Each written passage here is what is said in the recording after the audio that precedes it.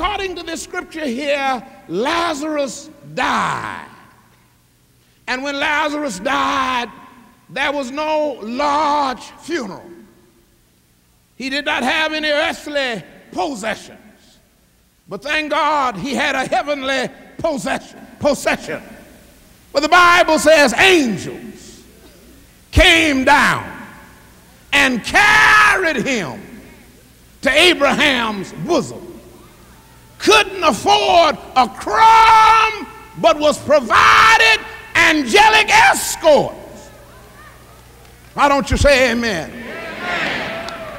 I said angelic escorts. Amen. Some glad morning. When this life is over, we're going to have angelic escorts. Ain't that wonderful? He said he died, and in verse 22, they carried him to Abraham's bosom. But in that same verse, 1, 2, 3, 4, 5, 6, 7, 8 words, and the rich man died and was buried. Amen. No angelic escorts. Ain't no angels gonna escort you to hell. You just going there. Amen. The only hell a Christian will ever have is here on earth. The minute death strikes our body, an angelic escort will carry us from earth to glory. Bless him, bless him. But this rich man died. Now, it's not in here, so don't look for it. But let me use my sanctified imagination. This rich man died. And they had a great big church funeral at one of these dead churches. Amen. And the Rotarians talked about his great work. And the Knights talked about his great work. And the councilman talked about his civic responsibility. And the mayor declared it a day in Divey's honor. And all of the bigwigs with their limousines were out there and escorted him to the grave, but there were no angels to escort him to glory. Without Christ, you can get escort to the graveyard, but not to heaven. Oh, bless his name. Then the next time we heard from him, he said, in hell. Amen. Fine linen in hell. Wearing fine linen and purple every day in hell. In hell. Eating sumptuously every day, but in hell. My brothers and sisters, I'd rather suffer with the people of God for a season than to enjoy sin for just a little while in hell. Now, first of all, this proves that hell is a place. Folks going around talking about it's just a state of mind. You catch all of it down here. No, you won't catch more than that. You are going to a place. Hell is a place. It's a place where there's no love of God. It's a place where there's no mercy of God. It's a place where there's no grace of God. It's a place where there is always misery forever and ever and ever and ever. Hell is a place. Then he said, I lifted up mine eyes. You can see in hell. And he said, I was in torment. You can feel in hell. Amen. And seeth Abraham afar off and Lazarus in his bosom, you can remember in hell. he looked and he said, look yonder, look yonder. There is that fella that laid at my gate, full of souls. That poor fella. And all of a sudden he got a lapse of understanding. He said, Abraham, send that poor fella, that underprivileged person that laid at my gate, have him bring me some water. Abraham said, he ain't no servant no more.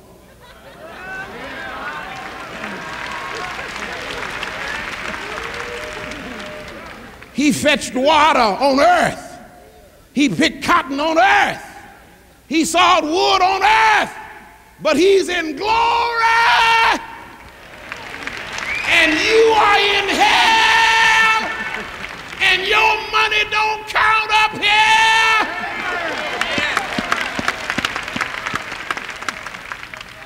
Your power don't count up here. You are not Lord up here. Jesus is Lord.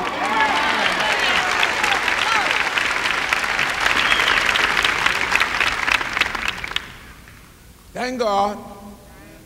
Thank God. I said, thank God. Some of y'all ain't no never fast sumptuously, but get saved. Some of y'all ain't no never have no fine linen and purple, but get saved. Some of y'all ain't no never have the crumbs from the rich folks' table, but get saved. I said, get saved. And when the angels come, oh glory, when the angels come to carry you home, my old parents used to sing, swing low, sweet chariot, coming for to carry me home. I looked over yonder and what did I see? A band of angels coming after me.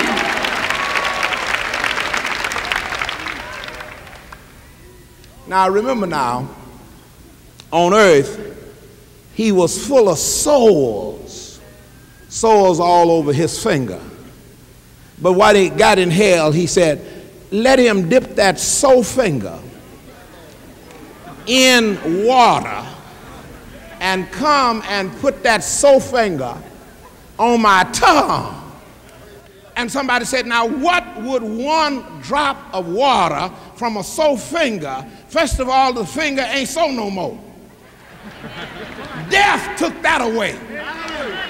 He's got a glorious finger now. And he said, now what good would one drop of water, one drop of God's water can cool all scorching hell? Just one drop, not a bucket, not a river. God is so powerful that one drop,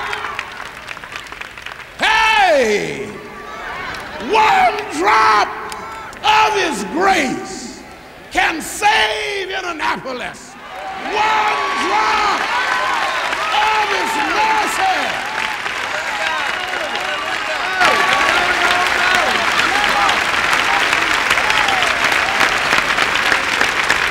Not a whole lot. Just one drop. Just one look. Just one look. Woo.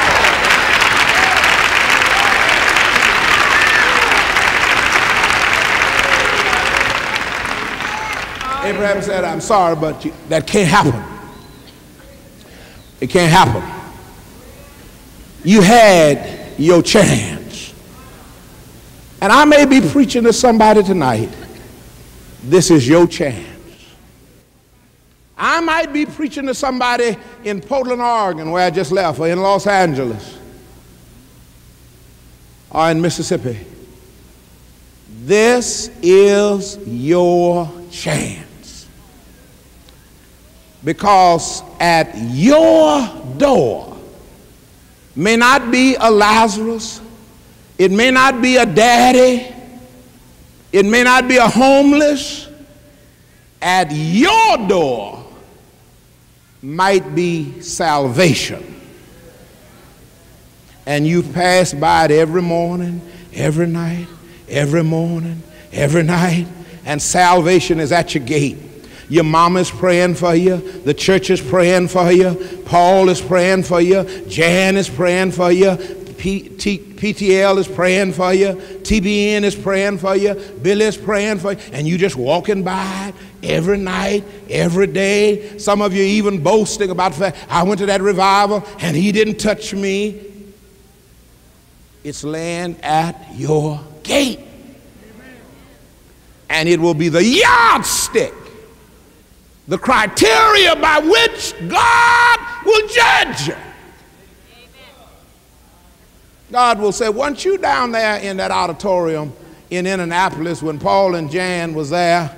And then they tell you come to Jesus, and you didn't come, strike.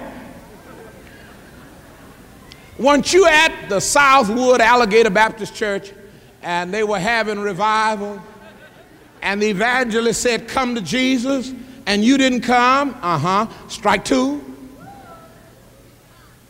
Weren't you at the Billy Graham crusade way up in the second balcony and Billy said come on down and give your life to Christ, and you came down and went to the parking lot? Strike three. And just strike four, strike five, strike six, strike seven. Many of you have let salvation on the radio, on television, in the newspaper, on the street corners, lay at your gate. And from hell, hallelujah. I said from hell. I mean by that when you get to hell. From hell, revivals are going to look good. From hell, Sunday school is going to look like you ought to have been there. From hell, prayer meeting will be crowded out. From hell, everything that you should have done will be what you ought to do, but you can't do because you can't get out of hell. Because he said there is a big gulf. And those over here can't get over there, and those over there can come over here. But since you decided to go to hell, you are in hell, you can't come up here, and I ain't gonna let Lazarus go down there. So you in hell.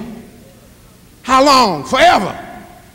He said, well, wait a minute, Abraham, since I have you on the line, could you let somebody go to my house? Look at this arrogant, presumptuous person in hell giving orders.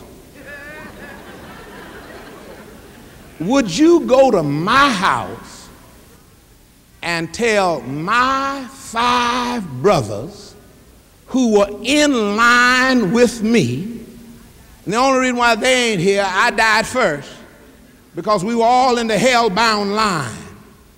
Tell my brothers, don't come here. Don't come here. And he said, no. They have Moses and they have the prophets.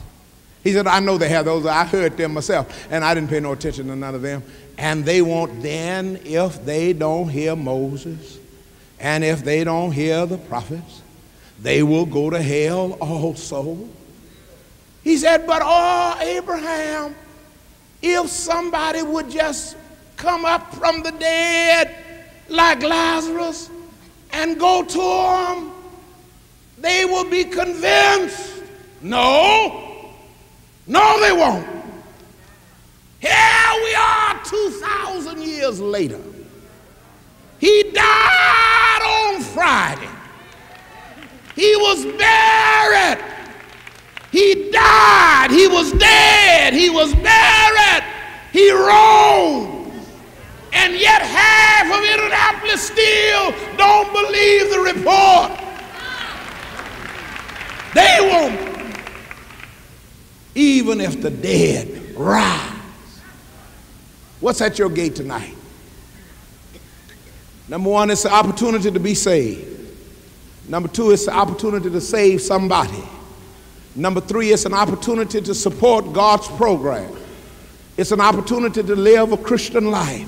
All of these are at your gates, and they are opportunities. That's what they are. They are opportunities. And if you take advantage of them, you can be saved. If you take advantage of them, God will bless you. Look, Lazarus moves from sores and hungry to a citizen of glory. Ain't that good news? And God saved me.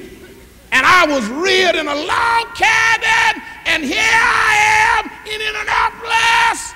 God can bless you, and God will bless you, and God will bless you over and over. I know He will. I said, I know He will. Because what I have, He gave me. What I know, He taught me. Where I am, He brought me. And who I am, He made me. Because when He knocked at my heart, I said, yes, Lord, come into my heart. God will take over. God will save you. God will bless you. But you must take advantage when He knocks at your door.